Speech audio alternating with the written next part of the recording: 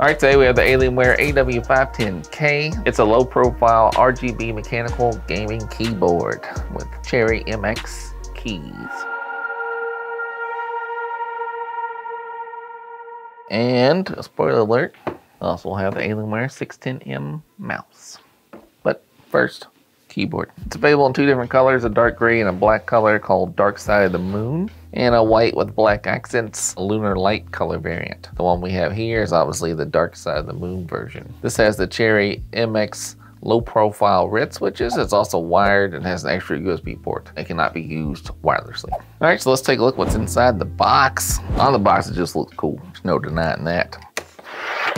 I would not recommend slamming yours around like that. In the box, just the little Alienware booklet, which they tend to do. Just a nice little letter and standard paperwork. No stickers though. So the box itself has the rigid sides, or at least a lot of cardboard in it, and then this padding on the bottom. So that's nice to see that Dell is doing what it can to keep your device protected. And then the keyboard itself is also wrapped in plastic.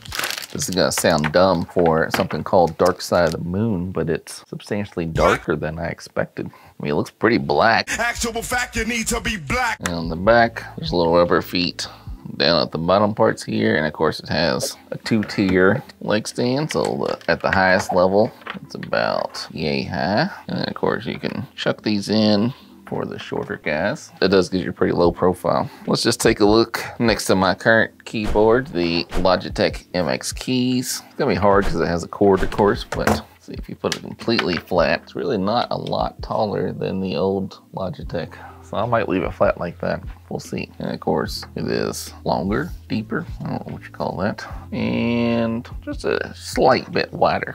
Go ahead and pop it back up and we can take a look at the actual keys themselves. Well, I guess everybody wants to hear what they sound like. Not as clicky as I was expecting, really not clicky at all. Let's take a look at the actual keys. Top we have an escape key, and then looks like a Windows on the F1. I don't know, F3, maybe overclocking. F5 and 6 looks like the key brightness. And I love it, media control keys. Track backwards, play, pause, stop, and track forward, stop's weird. Print screen, screen lock, pause. There's a mute button way over here. Full number pad. This will be a volume dial. It does click, has like detents in it. Rest of it seems pretty standard. There is a USB port up top here. You can see the actual red Cherry MX Keys there. One thing I don't like, but Razer does this too, it has 2 USB ports, but they are labeled. So I assume if you want to use a keyboard only, you can use this, but maybe this gives you that extra USB port, which I find odd, but that seems to be how Razer works. It's a very nice braided cable here. I like the looks of it. Of course, it has, you know, the Alienware design language, this little kick out curve down the side, and like this little flat piece here. I've actually never had a mechanical keyboard before. I really didn't understand the hype. However, for Christmas, I got the Razer Huntsman Elite keyboard for my son. And I did sort of like it. It was a little bit loud for my taste, and it felt super tall, if that makes sense, right? You know, tall in the sense that I'm used to a lower keyboard. So for years I've used either the Lenovo Ultra Slim keyboard and mouse or the Logitech MX Keys keyboard and MX Master 3 mouse. Both of these are very low profile devices. So I'm not saying they're better, but just what I'm used to. I actually bought a lot of laptops over the past year, and finding a keyboard really was a big problem for me. And then not too long ago, I picked up the Alienware X17 R1. Actually, this bad boy right here. With that, I chose the option for the Cherry MX Ultra Low Profile Mechanical Keys. And I found that to be the best keyboard I've ever used on a laptop. So prior to that, I was sworn by Lenovo keyboards, like ThinkPads, just Lenovo laptops in general, but primarily ThinkPads. And in addition, I also have the Alienware AW510K, sweet name, which is their 30-inch curved gaming monitor. Choo-choo bitches. So yeah, at some point I decided to go all in on Alienware. I bought keyboard, mouse, laptop, desktop, whole shebang. You know, I like the idea of being able to sync up all the lights with the Alien FX, but I was conflicted on what color keyboard and mouse to get. The monitor is only available in Lunar Light, as is the X17. But as far as a regular keyboard, I was worried about how well that Lunar Light color is gonna hold up. So obviously, as you can tell here, I picked the Dark Side of the Moon version. However, I've been so happy with my monitor and my laptop. I ordered the Alienware R13 and the Alienware AW510 wireless 7.1 headset. This guy. And all those products are only available in the Lunar Light. So basically my desktop, my laptop, my monitor, my headset is all gonna be the Lunar Light colorway. And then my keyboard and mouse will be the dark side of the moon. But on the Lunar Light X17, the internal keyboard is black, right? And I did go up to Best Buy and see one of the Lunar Light ones and it looked disgusting. Now granted, it was a show, it was a display device, so who knows what happens to those things, but it was gross. All right, so here they are side by side. Another good thing, so right, if you have this USB port here on the keyboard, you could just take the mouse dongle, which I have it here, and you could plug it directly into the keyboard, of course. It does stick out a little bit, and there's a little teeny tiny alien head on there. You probably can't see it. And it's labeled, it's the 16M, which I like. Or if you still want it to be wired, but you want the extra real estate of this cord, put your dongle back in the mouse. This has a USB symbol, but not the alien head, which is, I guess, acceptable. So the good news for the keyboard, it's all one cord until you get to the business end. You're not gonna have two cords just strewn about your desktop, right? Now you will if you have this cord from the mouse going to it, but I assume the battery's not charged on this thing since it just came out the box. Fresh out the box! So I'm gonna use it wired for now. And why not? Let's get the Alienware X17 out. In case you're wondering, the Alienware X17 has precisely 2 USB-A ports. So it can use this. I was briefly thinking they only had one and it wouldn't work with this, but oh, look, lights right up. Right off the bat, that's something neat. It lights up that light right there for the number lock. So that's pretty cool. There's this little switch here. That's way fast. All right, so let's go ahead and we got our power plugged in. This mouse is too fast. Oh my goodness. So you can update it from Alienware Command Center. That's pretty nice. Well, that's nice. So here we are. I'm using my Alienware laptop. Alien FX, again, I'm not breaking any new ground here, but if I was to tell you that it's not the best software in the world, you can kind of believe that, I guess. Well, let's go ahead and make a new theme. And we'll just write keyboard test. And I'll save this theme, and then I'll have to go back for some reason and edit keyboard test. All right, and you can see here is the Alienware keyboard. So in Alien FX software, you have a couple things you can do. There is a settings section, and all you can really do is update the software. There's nothing else you can do. You can save the theme to the device, which is nice, but you can't really do much else outside of that. And then macros, I don't use this. You can do up to 75 apparently. I do find it annoying it doesn't tell you what these keys mean. Like, I know obviously this is escape and this is FN lock. I don't know what that means. I mean, I guess it turns off the Windows button maybe while you're gaming. This is, I think, is performance modes. And this is the key brightness ones. But like, when I first started using it, I didn't know what those meant. And there's nothing in here to tell me what that meant. The only reason I know that is because Razer says it in theirs. And this one, performance one, I know. This one, I didn't know what this Windows thing does. But I'm assuming it just disables the Windows key when it is, you know, engaged, right? When you're in a game, essentially. And you can assign a certain profile to a game, which is nice. Although, again, I don't find them to work particularly well. So here is the lighting for the keyboard. So you can do just the WASD keys, or you can do just the QWER keys, or just the number row, or just the logo, or you can just pick an individual key, right? If I just want to turn R red, yeah, see, it is now red. But let's say you'll click all keys. So I'm going to change all of them. We have all keys selected, and we're selected static always on. So now I'm going to change the option so I can turn all the lights off if you want, or I can change them to a single color. And this will be static blue. This is Alienware blue. This looks very good. You can see them reflecting off the keyboard itself. All right, so there's something cool actually. Let me go ahead and turn these all off. You can see the number lock key does light up when it is on, which is nice. Even if you have all the lights off, the number lock key will light up properly. So let me go ahead and change them to a color. So we'll make them all static blue, of course. If you want to make them all red, you can. You know, any color you want. If you do a static color, it looks very good. I do like that. If you change it to pulse, it does this little number, which is not bad. Again, you can change that to any color you want. If you want to make it red and pulse, you know, or you can change the keys, of course. I'm just doing all keys just for demonstration purposes. And morph.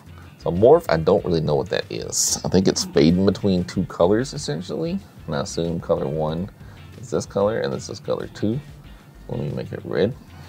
And yeah, I guess it just fades between those two colors. And you can change the tempo over here from slow or fast. I've never used this one other than just to see what it does. Breathing is good. This is a very standard RGB keyboard-ish maneuver, right? You just go flashing colors. So when I had the Alienware desktop, I used this for a little bit, but it didn't sync up quite right. But either way, it does look cool if you have all of them together. So, and Spectrum, I have the Alienware X17 laptop. I leave that laptop keyboard on Spectrum, and the Alienware mechanical keyboard I usually leave on the single color wave, which is cool. I don't use that one necessarily as much, but it does look good. And you can change, obviously you can change the color, change it to purple. It looks pretty good. This is the one I was saying I use as the rainbow wave, right? That's usually why I leave it on, because that looks the best, I think, for this keyboard. It really, the colors pop pretty good with the black background. It just looks good to me. And also, that's another thing. You can change the direction from left to right or right to left. So now they're going this way, and then even bottom to top and top to bottom. So the colors are kind of cascading down, right? Which is pretty neat. Although I generally tend to leave it on left to right. And then scanner, which is sort of like single color wave, but just going back and forth. And then of course the standard static default blue. That one doesn't give me any color options, right? The other colors, right? If you do a color, you can change all the colors, but you can always go back to the actual Alienware blue, right? Outside of that, it also has the volume dial here. I actually really like this volume knob. See, I don't know, I just got used to it, and I didn't think I would like it so much, but I do like it. It's like a little roller pin, and it's like a little detent, so it switches. I like that a lot. All right, so let's turn the lights out, and I'll give you a little demo of Color Party. So let's just go set it right to pulse, so you can see it flashing. Now those blue lights up here are my Alienware monitors. You can turn the brightness down, right? So obviously it's pretty bright at the moment. We can dim it some. You know, single color, obviously we've seen that. We can look at morph, which I think is really dumb. Breathing, which is pretty good, especially in the dark there. It looks good. Spectrum, I swear it just changes everything from one solid keyboard, which also looks pretty good. Single color wave, which looks pretty good. And then of course my favorite is the rainbow wave. And scanner, and back to static default blue. So that's the colors from the keyboard itself. Now let's see how it looks with the mouse. All right, so here is the Alienware mouse and keyboard together. You can see we're gonna use the AlienFX software. I know this in the mouse video, but I didn't in the keyboard video necessarily. There's a USB slot here. That's normally why I use the mouse wirelessly, but sometimes the mouse loses the lighting if you don't have it plugged in. So the mouse can be wired or wireless. I'm using it wired now. This is green now because the battery is still charging. Once it gets fully charged, this will just replicate these other colors here. All right, so it's the AlienFX software, of course, like I just showed. So let's just set all of our keys here, and we're gonna turn them all, just make everything blue, and then we'll go to the mouse as well, and we'll also make it all, so everything's blue now, right? Everything's all the same color. It looks pretty good. So let's go back to the keyboard, and let's change the keyboard. You gotta click all keys again, which is really annoying. So let's go to, and we'll click pulse. So now the keyboard is pulsing. You can see caps lock will light up as well. So number lock and caps lock will turn to a solid color. I didn't want cap lock, so we'll turn it off. And then let's go to the mouse, and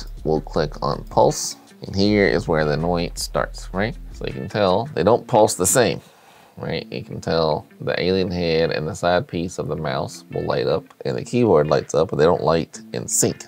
I also have the Alienware monitor up here and the Alienware laptop over here, X17 R1, and I briefly had the Alienware R13 desktop, and the pulsing, it doesn't match up on any of those products. So AlienFX as a whole is kind of annoying because things just don't sync up correctly.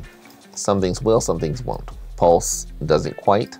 Morph, so I'm gonna change it to top color green, bottom color red, and then we're gonna do the same thing with the mouse. So you can tell this does kind of sync together, which is nice. Now let's go back to the keyboard. We'll always click all keys again, and then let's do breathing. So breathing blue, and we'll go to the mouse and pick breathing. Now they're both breathing, and as you can tell again, they don't quite breathe in sync. It almost seems like it's intentional for them not all to be quite the same, but I don't know if it is or not, or it's just random wonkiness. Let's go back. So let's go to, we did breathing, so let's do spectrum. This is where the annoyance really comes in play here. So spectrum is flashing on the keyboard, and we'll change the mouse also to spectrum. And you would think they would line up correctly, and they do not. So this is purple, this is now purple, this is blue, this is now yellow, right? So they don't even line up. It's not like they're delayed, and they're the same tempo. This is a medium tempo, and the keyboard, they're also a medium tempo, right? And I've tried, I'm not gonna do it now because I just don't want to take the time, but I've tried moving tempos and getting them, it does not line up correctly. It just makes no sense. So after spectrum, we can do a single color wave, but the mouse does not have any kind of single, it does have color wave, but not single color wave. So it's not gonna do that.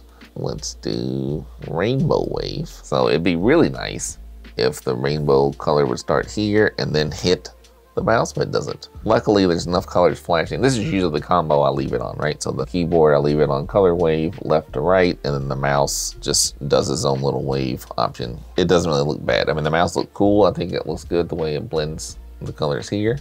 And it doesn't seem too out of sync with the way it is. It's not quite in sync, but it doesn't seem too bad. So outside rainbow wave, we have scanner, and there's no such thing as scanner on the mouse. Default blue, of course, if we do default blue, it's going to match up perfectly because that's the way it works. Or if you can do just the blue logo on the alien head. And again, if you wanted to set custom colors, like start just manually have a static color, it's all going to look pretty good. But when you try to do the fancy patterns, it doesn't work as great, which I find annoying. So, I mean, trust me, I tried a lot to make this work and it just does not. Pulse. It don't even seem in sync, right? Like it doesn't seem like the same speed. Like it'd be one thing if the keyboard's supposed to be one way and then you got the opposite, but it doesn't seem like that's even happening. It just doesn't seem to be right. And then morph, this one seems to be in sync, which is nice. But I don't know why all of them can't be in sync. It's very odd. Breathing. So this one you could sort of see that they're breathing separately, but then there's like a big flash on the keyboard that doesn't seem to blend in with that, so I don't understand. Color wave. This essentially is what I leave it on most of the time, and I think it looks pretty good. That's really the only option. Color wave, then blue logo, and then there's an extra scanner option in here that the mouse doesn't have. But it does look cool in the dark. It's way too fast, but even if you slow it down, it's still probably too fast. Like I don't know when I would want. I mean, I never use it. I turn it on when I'm messing with it, but I never actually use it.